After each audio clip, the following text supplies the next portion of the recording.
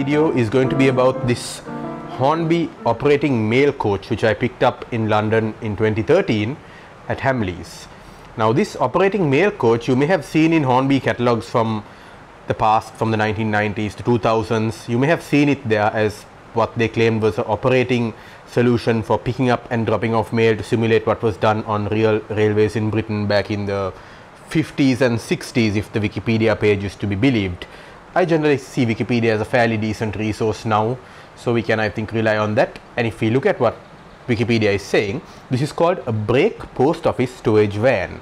I'll put a link to the Wikipedia page in the description of this video as well, so you can read it. You can actually see the picture on the Wikipedia page is of the very same Royal Mail Coach in the same chocolate and cream GWR livery, with a few differences. The real coach features nets on the side of it to catch the mail bags and hooks along the underframe to drop them off again. Whereas the Hornby version has got a slight modification, which is these two doors here. Instead of nets, you have two doors actuated by levers under the coach that get pushed when the coach goes over a certain piece of track. The pickup door swings open and scoops the mailbag off the hook, and the receiving door swings open and throws it out. Now later in this video we'll see the unboxing of this coach. We'll also see the pickup and drop off in operation, and I'm going to talk to you through a modification that I had to do to this coach for it to operate correctly on Hornby point work and track. So yes, it isn't without its flaws.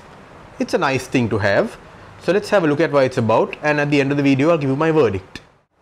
Okay, so let's unbox this thing. First off, you can see that it was bought from Hamleys in London for £22, which in 2013 was about what it was going at, perhaps slightly less on the official listed price. This thing has been unboxed so many times because each time I use it, I take it out of the box and then I store it back in the box again. So without further ado, let's get to unboxing. You can see on the flap here it says Operating Mail Coach. The Hornby R part number is 4526. The number of the coach is 849, which you'll see on the side of it.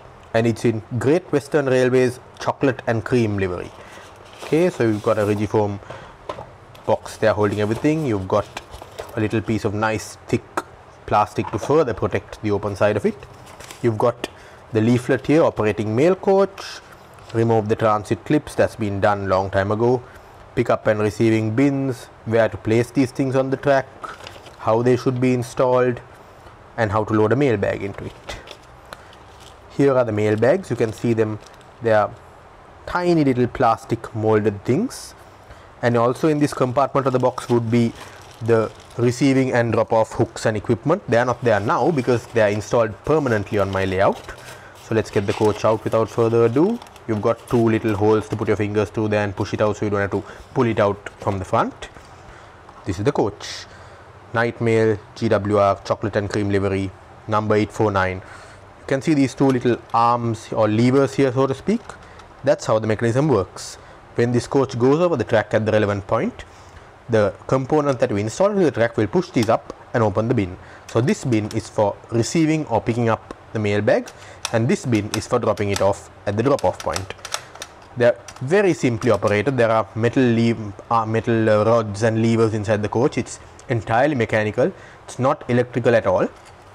You have metal wheels, which is very nice. I don't like rolling stock with plastic wheels because they just feel cheap and the plastic wheels can deform easier. And you can also see I've had to put some weight to this coach. These are car tire balancing weights because in its standard form, this coach was too light. It was jumping on points, and I've got a few videos of that I shot before doing these weights. So I put 15 grams of weight to this coach. Let's see how much it actually weighs, you know. Let's have a look at that. Okay, wait for the scale to start. Right, let's place it on. 126 grams, which means that before I put the weights, this coach was around 111 grams. And I'm probably going to have to put a bit more weight and bring it closer to about 150 grams because it still tends to jump every now and then on point work. Now that is of course also because Hornby's points are not the best around there, and people have commented on it in other reviews and other channels have mentioned it too. I have found that to be the case as well. They are not the best, they are not the worst, they are just adequate. I'm not going to rip up my points just yet, so I prefer to weight down my rolling stock. I've got many of my rolling stock with car tire weights like this. I've got some tank wagons that are actually filled with sand, So I'll do another video on those. And there you can see another factor about this coach. It's very free rolling. My table is just slightly out of being level, and you can see how well the coach just rolls. So there you are. That's the unboxing. The next sections will be about the running of this coach. Let's now have a look at these two short clips that show the coach picking up a mailbag from the hook. Now let's have two clips of how the coach drops the mailbag off at the receiving bin. Here I've taken off the receiving bin so that you can get a better look at how the coach drops the mailbag off when its drop-off bin is actuated by the levers on the track. Here we can see the coach derailing, as it tends to do sometimes. That's because if you look at the underside, it's all plastic. Now you can see how I've added these car tire balancing weights to the bottom of the coach. Here you can see the coach on its side, along with the 4 mailbags that you get in the set. So what do I think about the Hornby Operating Mail Coach after this video review? Do I like it? Yes and no. I like the fact that it's a reasonably accurate representation of something that happened in real life in the 50s and 60s. I like the fact that it allows you to actually experience picking up and dropping off mail at speed on your layout.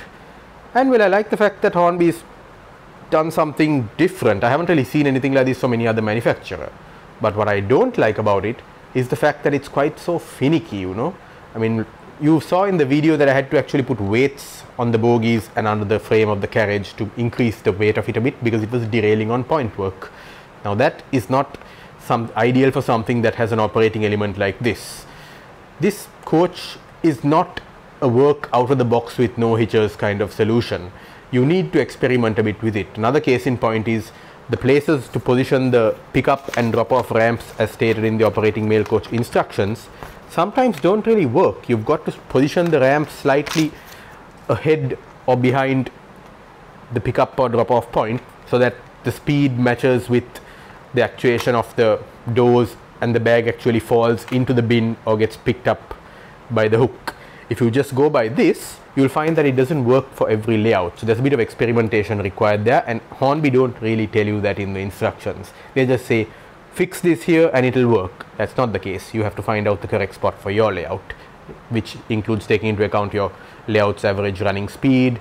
Is the coach coming out of a curve as it enters the pickup or drop off area, all those things, you know.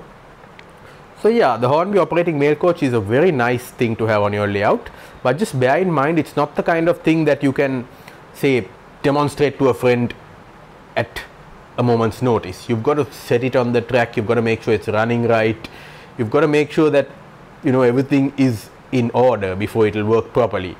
And I've had that. I've tried to demonstrate this to an interested friend who came over once or twice. It works sometimes, it didn't work at other times. So bear that in mind.